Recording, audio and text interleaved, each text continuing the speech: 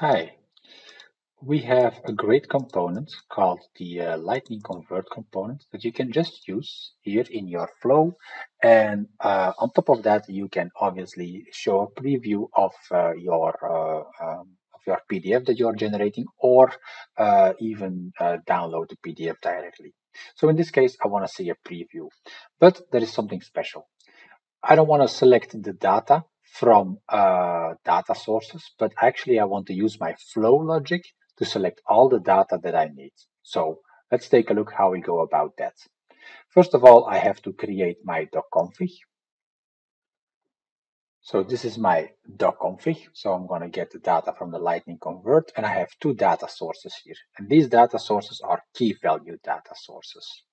As you can see, one of them is a single object and the other one is a list of objects. So it means that there are multiple records are very possible in this one. Okay, cool. So we have the key value data sources. Then obviously I have a document, a template that I have created. And in this template, it's very simple. So you can see that I just have three sets of information from my account and the opportunity. So that's from the single data source. And then I want to repeat this row for each product linked to my to my opportunity. So this data is going to come from my key value data sources. So what I have done in the configuration, I have obviously added the two key value data sources in the configuration, and then I added the via the add field button, I added the names of the fields manually. So I have to select the names of the fields myself in this case, because it's a key value data source. We can't know which fields you actually want to use. So as you can see, I just added opportunity name. You can select the name of your fields yourself. Then I made the configuration. As you can see here, I select the merge field here. That was in my Word document. And then also I have the data source field that was directly added to my data source. So configuration done. Now let's take a look how we're gonna create the data and feed it to our data sources. Inside Salesforce, we're gonna generate or create the flow. And in this flow, we're gonna first select the information that we need. So what I've done here for best practices is actually selected the data source via the customer data source ID. This ID is unique over all environments, so you can just hard code it and you can just easily copy that directly from your data source over here. So that one is right here. I copy that and I put it inside my flow to select my data source. Now, then I'm going to get my opportunity. I'm going to get some account data here in two different get records settings. And then I'm going to start generating the information or putting the information together that I want as my data source. Now, this is an important step. And I'm going to show you how you must organize your data, because if it's not correct, the system will, of course, not be able to parse your data. So let's digest and see how this data actually looks. We have here, I'm going to go until here, one record. So we can see that it starts with an square bracket. Everybody that knows a little bit of JSON knows, okay, a square bracket is a list. Exactly. So what we're building here is a list of texts, a list of strings. And this is one of the strings that we're gonna create. And this string actually says this is my my data source ID. So if I go back to the opportunity key value, you would see that this data source ID is exactly the same thing. So the system needs to know your data source ID. Then it needs to know, then it needs to have a pipe here, a pipe character. And then you're gonna feed it the account name. That's the field that you need. So that's the field in your data source that you were creating here, account name, as you see. Then, okay, let's go back to the Word document. Sorry. Then we have a column. So, and then we have the value of that account name. So in this case, the account name is called Igor Stader for some reason.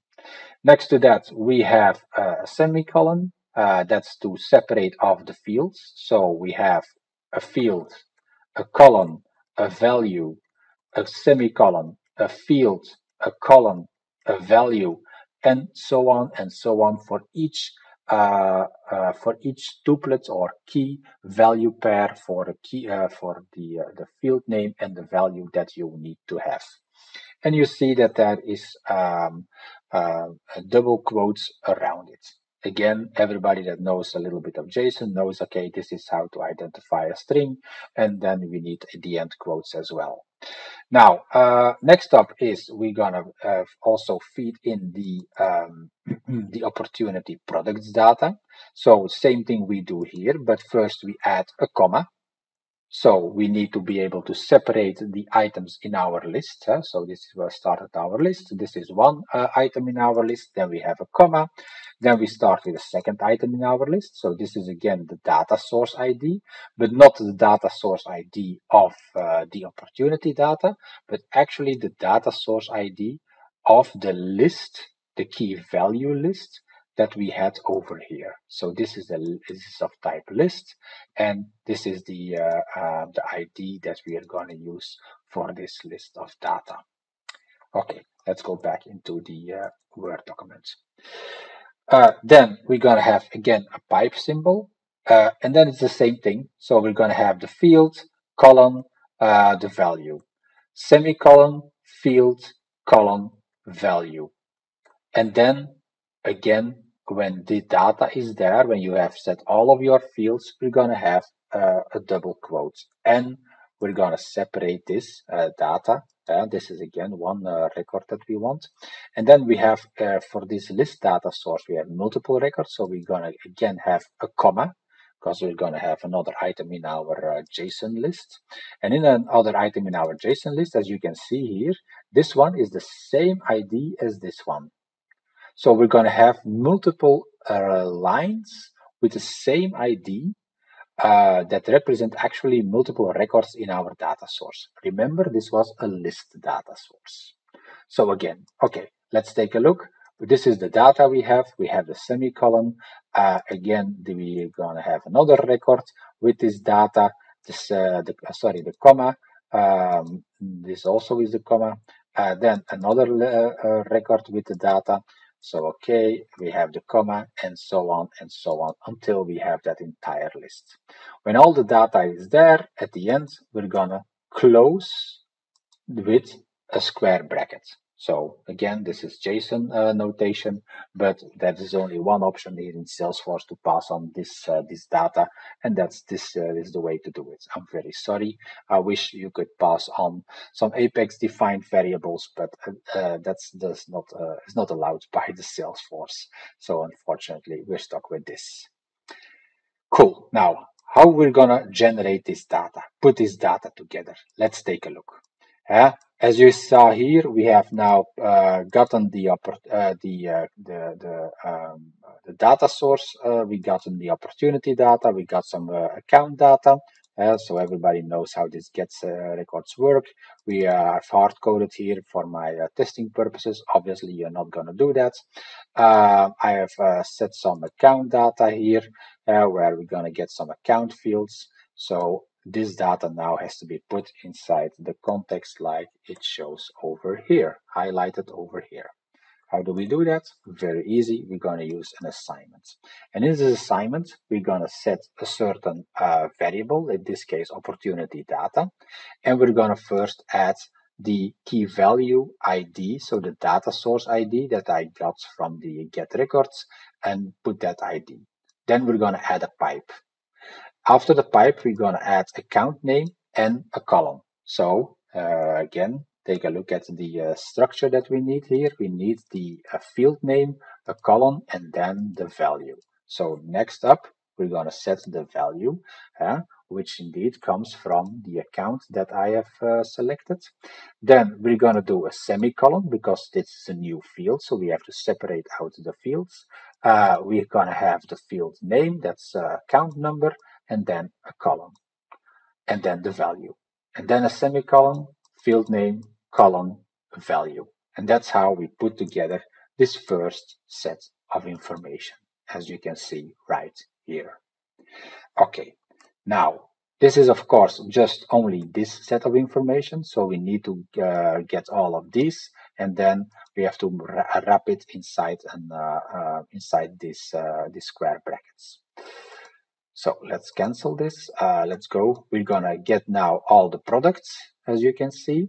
But before we're gonna get the products, we're already gonna start adding in another variable. This is called the all data variable, which is also just a text variable, as you can see. But this all data variable will have all the information that you see over here. So the square brackets, the double quotes, the information, the commas, all of the other records that I need, that we're going to put into the all data variable. Let's take a look in the all data variable. So I'm going to start setting a square bracket and a double quote. That's exactly what you see over here. Square bracket, double quote. Then the value that I have for opportunity data in my variable opportunity data, and then close the double quotes. So now I have up to here. This line I have now. So now I have to start repeating all of my opportunity products to complete my set of information to generate my documents. Okay. So we have retrieved our products over here. We're going to loop through all the products, as you would imagine, and then we're going to set a variable called a single product. I would like to work with an intermediate variable just to make my life easier, so I can have a good overview. Here I hard-coded the ID of the product. Obviously, you can just do a get records to get the product to get the opportunity products key value data via this customer data source ID. But here, for demo reasons, just hard coded. Then I need a pipe. Then I need the field name and a column. And then I need a value. And this value is going to be the name of my product. Then I need a semicolon to separate out the fields, because I'm going to have multiple fields here. The name of the field is price, a column. So because now the value is going to come, and then I'm going to set the value to that. So what I have created now is exactly this. That's what I have created. When that is done, we're going to add it into the all data variable. So that's going to happen over here. So we're going to say a comma, because it's multiple data in our list. So that's this comma over here that we're going to add. Then we're going to say a double quotes. We're going to have the value of our single product and another double quote. So at this moment, our all data would look like this, what is now highlighted right now. As this is a loop, we will go through this process multiple times. So means that we're gonna get all of the product information, that's this, and then we're gonna add a comma, a double quote, the product information, and another double quote. And then loop it again and again and again until we have all the information. And guess what? At the end, indeed, you have to do one more thing. You have to close off the all data with a with a square bracket. So let's use the operator add everywhere. Otherwise, you're going to overwrite your all data every time. So that's not what you want. So that's done now, and then we're going to feed in this information into our here flat data source data variable. And that's just my all data variable that I'm going to put in here. So that's it. Well, let's take a look. Let's run this. I'm going to run it in debug mode. And then, okay, yeah, let's run.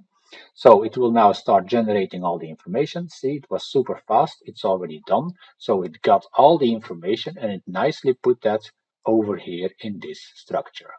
Again, when the structure is not correct, please validate it with a debug to see if there is a nice, if there is always a double quote around the records that you want to get, that they are nicely separated with the pipe, with the colon, with the semicolon, uh, and that every information is there, and that it starts and ends with a square bracket. Because if this is not the case, then the system will stop and crash. I'm very sorry.